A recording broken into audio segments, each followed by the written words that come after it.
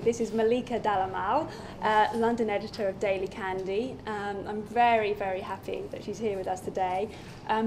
Quite a nervous sort of interviewee, and I'm feeling nervous now. So we will go through kind of what we've talked about. I mean, you know that in FBC it's very much focused on business, and but for every business there's a story. Now, Daily Candy is a fantastic story. It started at the turn of the century, you know, which makes it sound 100 years old, but it's 2000. And I'm going to hand the rest over to Malika, because Malika knows the story better than I do. Yeah. Okay, well, Daily Candy started back in March of 2000. Our founder, Danny Levy, had a journalistic background. She was a writer at The New Yorker and Lucky magazine for a short while.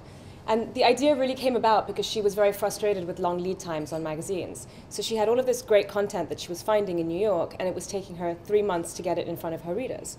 So she kind of came up with this idea for an e-newsletter. And Daily Candy really was the first website to start sending out lifestyle-focused emails. So, you know, she put together a list of her 700 of close friends, family, ex-colleagues, pretty much anyone she knew in New York, and started sending out these email blasts. By the end of the first week, she has 7,000 subscribers. So, and she didn't kind of publicize it. It all spread by word of mouth. It was very organic, and it just kind of grew and grew and grew from there. Kind of trend stuff. Yeah, the emails were very similar to what they are today. They really weren't very different. We had the same illustrator. It was, you know, the content was pretty much the same. It was one item per day. So not too much has really changed. Was it her and us? Did she start it on her own, or did she have a best friend, or did they get together? Was it just one person with a computer in an office? It was literally one person with a computer. She then started to hire people that a lot of them still work for the company, but she really did start it just on her own. With no money. Well, actually, yes. We were going to say, her friends gave her money. I mean, so well, it was self-financed. She put in some of her own money. She borrowed money from her parents. She had what she calls angel investors, who were people that just gave her money and really believed in her idea and really believed in her. So she started it. I mean, it was a pretty small budget. And if you fast forward 3 years to 2003, she then sold a controlling stake in the company to the Pilot Group, Bob Pittman of the Pilot Group, who are venture capitalists. Yeah. And then at the end of last year, they sold the company to Comcast. And then what did that get her? I mean, what happened to the business? Well, it grew. She expanded to cities all over America. We have 12 US cities that we cover, and London, of course. She started doing kids editions.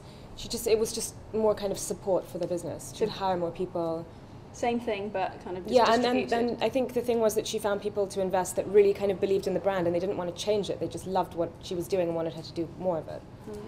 And the thing that I really love about Daily Candy is it's really simple. Yeah. You know, it's got illustrations and it has text, and that's kind of it. And you have a few links, but I do love the concept that you can't buy editorial, you can only buy advertising. And the editorial in Daily Candy is, you know, I have people that have been refused by Daily Candy a couple of times, and probably sitting in this audience, I don't know.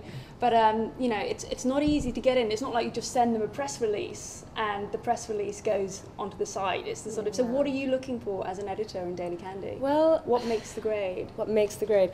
Well, I think looking for stories, I mean, I get hundreds of email pitches a day. I'd say about 5 to 10% of those make it into a Daily Candy story.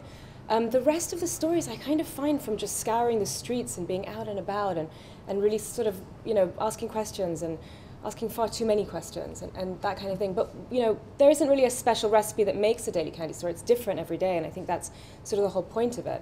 But things that I definitely look for are, we have to be first with the story. So if someone else has written about it before, it's had a lot of press, you know, we just won't cover it. It needs to be either new or undiscovered. And we're quite strict about that. If it's a product, it needs to be kind of clever and smart and beautifully designed. But most importantly, it needs to be kind of relevant and applicable to our reader. You know, I can spot a marketing gimmick a mile away. It needs to be, you know, something with something behind it. And your reader being like sweet spot, sort of 29, 30? Yeah, we say our sweet spot is about 29.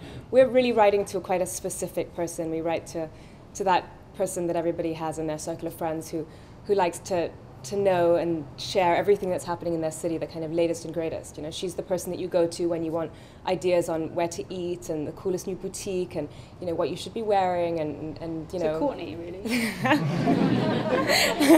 So we're writing to that kind of person. Yeah. The sort of the leader of the pack, but not really the leader of the pack. I mean, I do have a DC friend, and well, I remember when it first started off, and she kind of epitomised it, because she would always, if I asked her where to eat, just if I was in, I don't know, W1, she'd say, oh, you need to try this, you need to try this, oh, and this one's wheat-free, this is dairy-free, this one does great juices. Is that kind of like really interesting sort of where you live? I'm Pret all the way. Well, yeah, we're writing to the person that really likes to know everything. You know, she loves her city and she wants to kind of engage in it in a sort of stylish way and do new things. How many subscribers are there in the UK? The UK edition has close to 100,000 subscribers now. So you're pushing that email out to 100,000 relevant. And very responsive people. We have a really responsive readership, and I think that's also because we've never, you know, our list has grown really organically, as I said, so everyone that's a subscriber sort of wants to be a subscriber. And they've found it themselves, and they're interested in it. So we have, I mean, the Daily Candy Spike, we are known to kind of, you know, things sell out and the phones ring off the hook and people's websites crash. The dichotomy around Comcast for me is that Comcast are hugely technical, you know, and Daily Candy to me is just beautifully simple. I mean, it has technical wisdom behind it, but it doesn't have the widgets. It doesn't, you know, it doesn't have it doesn't have a little mini TV. You don't click on, you don't see a mini interview. It's just really simple. So I'm just interested in, you know, what Comcast do you think are going to do with Daily Candy? Is it pretty set the way that you think it's going to be, or are you going to give us a little scoop? I mean, we have a great relationship with Comcast. They bought us because they really believe in the brand and they love Daily Candy and they're huge fans. There are, you know, we are working on new things, obviously, because we have, you know, we're part of their web unit, which is Comcast Interactive Media. So, you know, they've sort of started buying these smaller internet companies, and we're relaunching our website at the end of this year, beginning of next year. But it will still be very much the Daily Candy feel. It's going to be a kind of curated Daily Candy style city guide for each of the cities. So it'll have events and things to do, and it'll use our archive, because at the moment the website is basically just an archive of all our old stories. So this will make it into more of a city guide, and it'll become kind of a destination website. So that's something that we're definitely launching next year. We're going to launch a dedicated wedding site, which we did in the States already earlier this year, so we're going to do the UK edition of that. And hopefully the video, we've started doing video on it alternates between the New York and the Everywhere edition. I don't know if anyone's seen it, but it's just hilarious. It's kind of the Daily Candy voice, but in a sort of visual little tiny video. It takes people further inside the story, and it's very quirky, and it's really fun, and we really hope to do that in London.